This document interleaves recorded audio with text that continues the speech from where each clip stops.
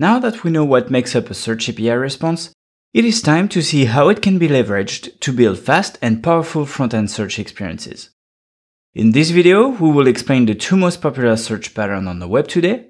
Then we will introduce the libraries we've built to help you implement those search patterns easily and following the best practices. Autocomplete drop-down menus.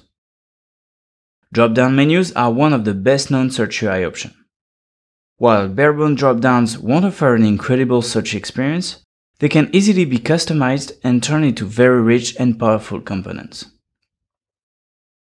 Drop-downs are best used in cases where search should be accessible on multiple pages of your website. The search box is in those cases usually part of the navigation bar. Because of the stacked cell nature of the drop-down, this usually won't accommodate well with larger images. Drop-down menus are also a great option to display multiple types of results for a single search. By querying different Algolia indices with the same user query, you can then easily segment the drop-down either vertically or horizontally to build rich search experiences. Instant search result pages. On an instant search page, searchable items are refreshed instantly at each keystroke. The user has all the room to analyze results that are returned and to refresh the search if necessary. A key strength of this search UI is the size of the display area. Because it's a full page experience, you will have much more room to display large pictures showcasing the result, or play with font to make the content engaging. That's one of the reasons Instant Search is so successful for e-commerce websites.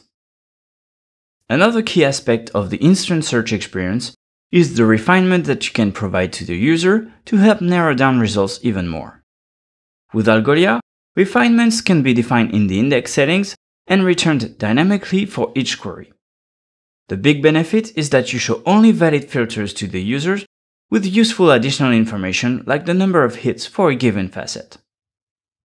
Algolia's mission is to help developers implement great search experiences in as little time as possible. To help shorten the development time needed, we have created a variety of JavaScript libraries to help you assemble and customize your search user interface. Autocomplete.js is the fastest way to add an autocompletion drop-down menu to your search box. This simple yet powerful library will allow you to display suggestions to end users as they type and use custom template for UI flexibility and displaying rich results. The library is available as a jQuery plugin, an Angular.js directive, or as a standalone library. Instantsearch.js is a JavaScript library of UI widgets for building an instant search experience using the Algolia.js API client. A search results page is made up of individual UI components, also known as widgets, for either the search input, search bar, facets, filters, or the search output, actual results. User experience best practices come baked into those widgets available, allowing you to harness our search expertise. Additionally, the modular design of Instantsearch.js allows you to configure, rearrange, and combine the widgets to build your own experience. Here are the main widgets available out of the box: the search bar, facets, filter, pagination, sort, range slider, display results, and much more. Those widgets should cover most needs, but in case you have a very specific behavior in mind, you can also design your own custom widgets.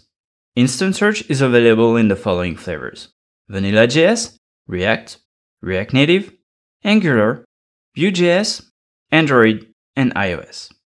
In this video, we've covered the two main search UX patterns: the autocomplete drop-down menu and the instant search result page.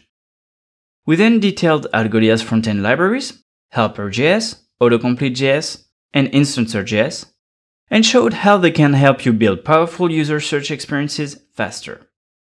In the following video, we will build a complete search interface from scratch using the Instant Search library.